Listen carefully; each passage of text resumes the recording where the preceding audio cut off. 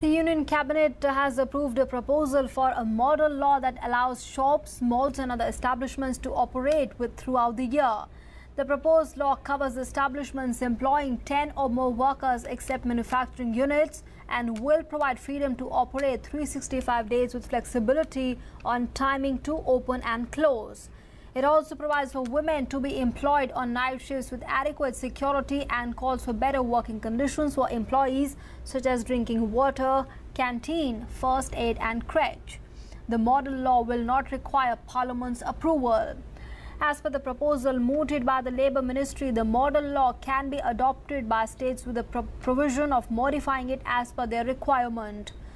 The model law is aimed at generating additional employment as shops and establishments will have the freedom to operate for longer hours requiring more manpower.